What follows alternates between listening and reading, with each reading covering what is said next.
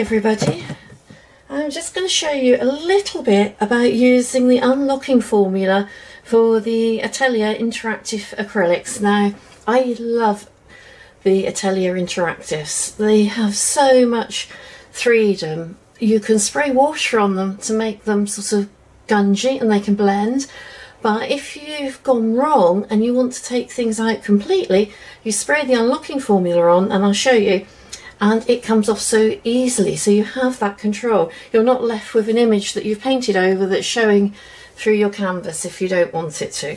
So I'm just going to spray that. This was done a few days ago, but this will work. I've done things even 2 years later. I can remember putting a working barge by the Rialto Bridge and it just didn't work. I thought, how am I going to make this painting work?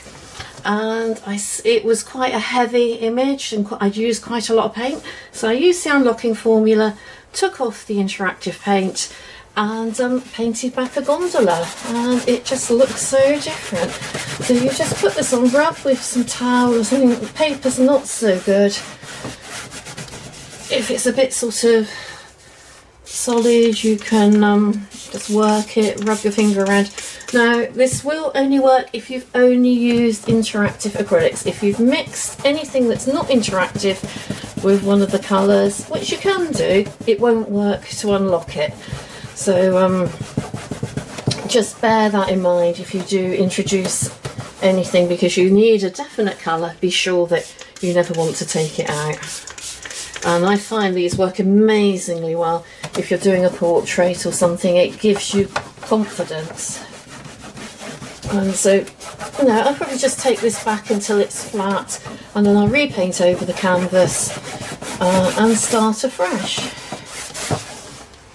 Well, it wasn't too much that I'd done before I realised that I had to stop it. In fact, what I was doing, I was filming, there was quite a lot of noise, and I took it back once and I started to film again and there was a lot more noise, and so yeah, I decided I'd be better off just taking it all out and starting again.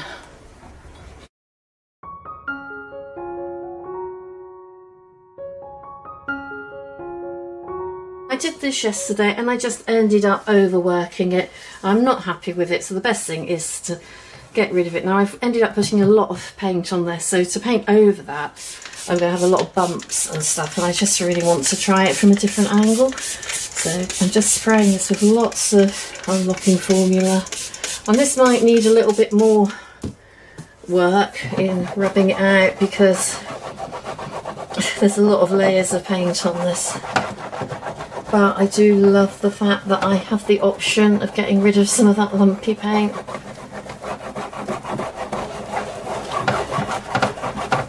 And like I said, you could do this 6 months time, 2 years time I've done it, and it still carries on unlocking. And obviously wouldn't do that with just water. You've got to use this special unlocking formula. So what I will do is I will keep working that, and I'll show you when I've cleaned that up completely. Now I've been putting several layers on, wiping off with clean areas of towel, and I think this will probably be the final layer that we need to do. And I'm just soaking it well with the unlocking formula. Now normally you don't need to take it right down to the canvas like this. It's more to get you out of a mess. Maybe if you've been doing a portrait and you place the eye in the wrong place, or something's in the wrong place, you can just take out a little section, get it sort of smooth, so that when you paint back you're not sort of getting the other bits hitting you, and sort of you're aware that you've made a mistake and it's showing through. So no, it's not always as drastic as taking the whole thing off like I'm doing now. It can be just little tiny bits on your painting, and you let it dry and you paint back into it and it's all fine.